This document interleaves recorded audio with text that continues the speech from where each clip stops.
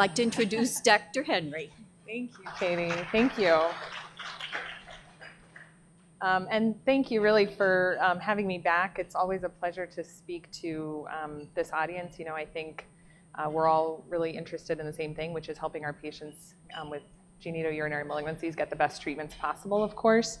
And, oh boy, this is going to be, wait, every time I turn my head, it's going to be loud, I think. And so my role in that is, of course, as a medical oncologist, as Katie said, and I do treat all GU cancers. But for our focus today, since the last time I presented here was about 3 years ago, my focus today is really on some of the updates that we've had in our use of chemotherapy in prostate cancer, because it's been a rapidly growing and changing landscape. And I would say our treatment for prostate cancer today for men with advanced prostate cancer is completely different than it was 3 years ago, the last time I was speaking to this group. So again, thank you for having me.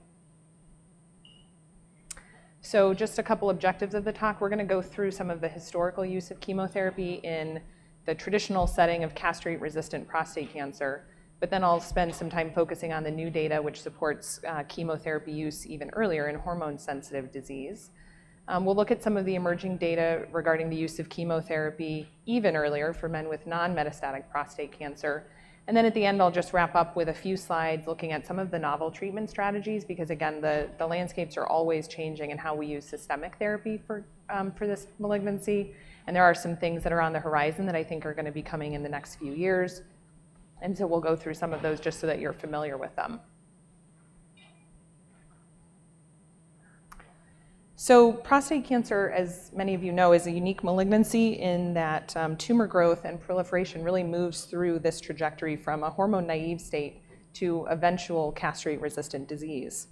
And for decades, the standard of care for newly diagnosed hormone-naive metastatic prostate cancer would have been hormone ablation, and that's done with GnRH therapy, which decreases testicular synthesis, of course. That can be given either as monotherapy or in combination with androgen receptor inhibitors, such as bicalutamide, nilutamide, flutamide. Certainly, there's also occasionally a role for surgical castration, and that would have been that is still an appropriate treatment strategy for men who prefer it. But as men kind of progress through the course of their disease, they would be continued on these androgen deprivation treatments until such time as the disease progressed, either with progressing PSA, progressing metastatic disease, new sites of metastatic disease, et cetera. And at that time, they were really determined to have what we term castrate-resistant disease.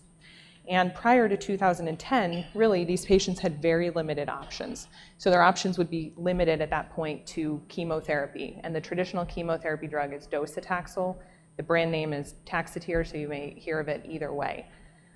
And that really is the kind of the standard. Taxotere is a chemotherapy that was approved in 2004, and we've been using it ever since for prostate cancer. Just a couple of slides on how it works. So chemotherapy is a microtubule inhibitor. So when a cell is going through division, when a cell is dividing, many of you may kind of recall these slides from, I have flashbacks to this from medical school and stuff, but the cell forms this spindle apparatus across which the chromosomes will separate into two ends of the cell. The cell divides down the middle, and then the cell goes on with replication. The way docetaxel works is it actually binds to these microtubules that are used to form the spindle apparatus. It actually sort of locks it in place so that the spindle apparatus can't kind of unbuild itself as the cell is dividing. And so the cell just kind of freezes in this point of division. It ends up leading to cell apoptosis and death because the cell can't divide effectively. The way we give Taxotere, so of course, this is one of my main jobs in treating men with prostate cancer, is giving chemotherapy. So it's an IV chemotherapy given in a weight-based dose of 75 milligrams per meter squared. It's given once every 3 weeks, and it can be given through a central or a peripheral IV, so men don't necessarily need a port or a PICC line for this chemotherapy, but sometimes it does lead to some scarring, and it is a little bit of a vesicant, so if they're on chemotherapy for a long time, sometimes they do end up with a port. In the castrate-resistant setting, Taxotere has to be given with prednisone, 5 milligrams twice a day. That's the way it was studied and approved. And then it has to be given with some dexamethasone pre-medication to help mitigate toxicity. The landmark clinical trial that led to the approval of Taxotere, as I mentioned, this was back in 2004. So we're talking about 15 years ago.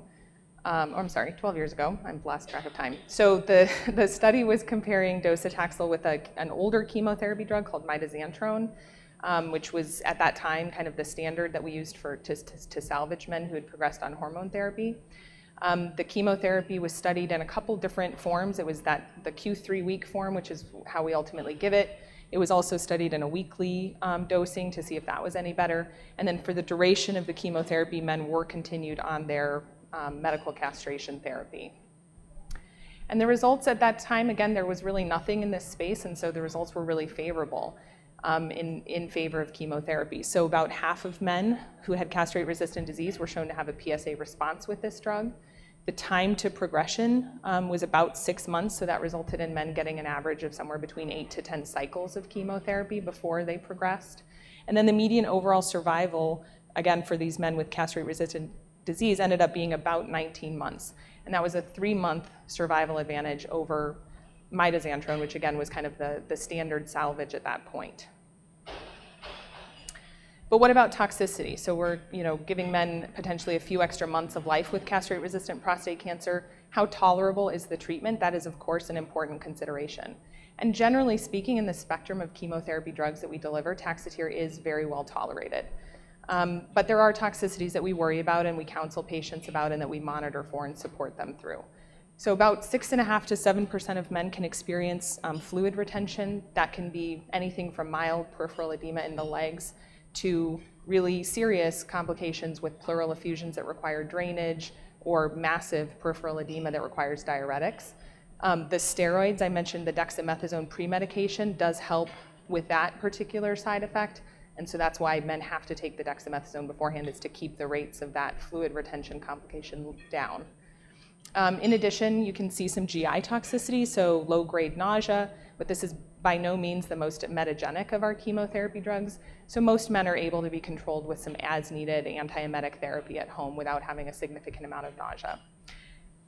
In about 1/3 of men, there will be some hematologic toxicity, so this can be neutropenia, anemia, or thrombocytopenia.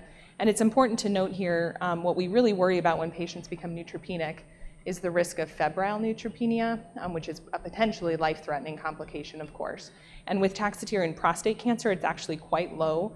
Less than 5% of men will experience a febrile neutropenia. Taxotere can cause a sensory neuropathy. This happens in the hands and feet, a little bit like a stocking glove sensation. It starts out just in the fingertips and the toes. That is very much a cumulative toxicity, so the longer a man is exposed to Taxotere or other taxane chemotherapies, the more likely it is that they'll experience that toxicity. So it does not tend to happen with earlier cycles. Rarely, men can also experience radiation recall if they've had previous radiation. Typically, this happens in men who've had palliative radiation to the bone.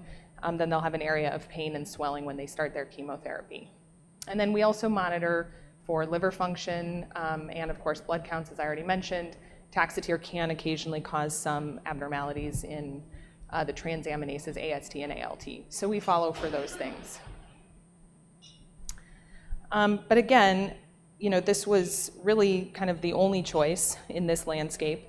And after men failed chemotherapy, or after the chemotherapy failed the men, really, there really weren't a lot of other options. And it was pretty bleak landscape after that point. And we often used mitoxantrone as a salvage approach, but mitoxantrone has never been shown to improve survival. It may have some improvement in terms of quality of life, but the trade-offs really become a little bit more questionable at that point when we're giving chemotherapy, simply to preserve a patient's, or to delay symptoms related to the patient's disease. So supportive care really was kind of the only option at that point after chemotherapy. Now, work done since that time has, of course, helped us redefine the mechanism of progression in castrate-resistant disease.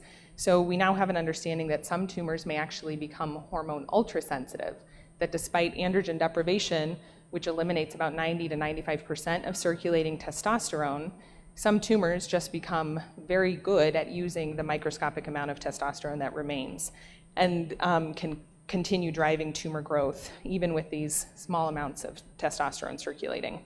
And so this helped us gain an understanding that the androgen receptor pathway may still be active in men who have castrate-resistant disease.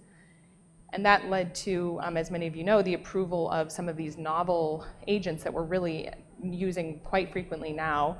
Abiraterone, which is an inhibitor of adrenal synthesis of testosterone, and enzalutamide, which is a multi-level androgen receptor inhibitor. In addition to that, we've had 2 other new therapies approved for men with castrate-resistant disease since 2010. One of those is the immunotherapy drug Provenge, which is a vaccine, and one of which is Xofigo, or radium-223, which is a radiopharmaceutical which targets bone metastatic prostate cancer. And all of those drugs improve survival in men with castrate-resistant disease. So this kind of period from 2010 until the current time, I sort of fondly refer to as the renaissance in prostate cancer, because in less than 5 years, we ended up with these 5 new therapies, all approved, all demonstrate survival benefits. I would point out that these survival benefits, of course, are in the range of, again, about 2 to 4 months, so we're talking about months of life. But the hope being that as we sequence these therapies together, we can help men with castrate-resistant prostate cancer live longer. In addition, we had the approval of denosumab, which is a supportive care agent to prevent men from having complications from their bone metastatic prostate cancer. And I would say that the approvals of abiraterone and enzalutamide really specifically changed the way that we treat prostate cancer. When these drugs were approved, many of us kind of started to advocate that really, in this case, maybe we just don't want to really use chemotherapy early at all. We should push chemotherapy perhaps even later, as late as we can, because chemotherapy delayed is toxicity delayed, and abiraterone and enzalutamide are both very well tolerated drugs. They're oral, so patients like them. They're convenient. They require a little less intensive monitoring, perhaps. So there are some real advantages in using those agents, especially when we're talking about, again, extension in months of life. But of course, that's not what my talk is about today, so you might imagine that there's some kind of new changes in that idea of pushing chemotherapy later and later.